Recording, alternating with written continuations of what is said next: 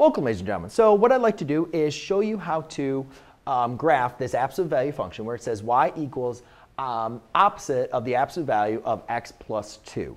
So the first thing we want to do is be able to pretty much identify what is that negative sign doing, as well as the 2 going to transform my parent graph, which I have the graph of the parent graph over here, as well as a table of values.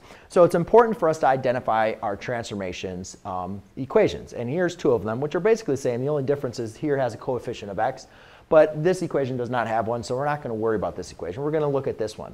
So we need to understand what exactly is A going to do. Well, A is going to horizontally or vertically stretch or compress our graph, or horizontally stretch or compress our graph. So it's pretty much going to stretch it or compress it, make it skinnier or fatter. As well as if A is less than 0, that means it's going to reflect the graph over the x-axis. So rather than our graph opening up, since this is negative, our graph is now going to open downwards. Then we need to identify, well, what exactly is, so actually let's write that in there. That's actually very helpful. Reflect the x-axis.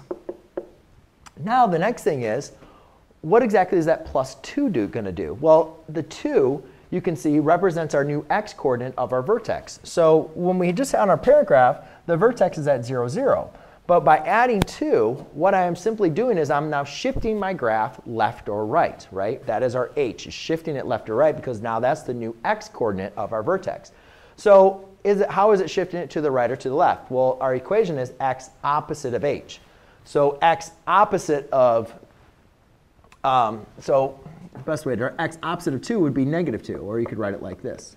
X opposite of negative 2 is x plus 2, right? Same thing. But therefore, hopefully you guys can see that my new vertex, which I should write, vertex is at negative 2, 0. And 0 because I'm not adding anything outside of my absolute value.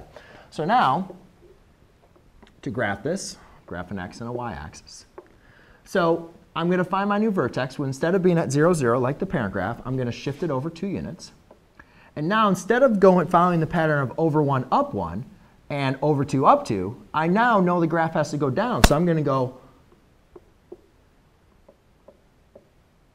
over 1, down 1, over 2, down 2, over 3, down 3, over 1, down 1, over 2, down 2, over 3, down 3.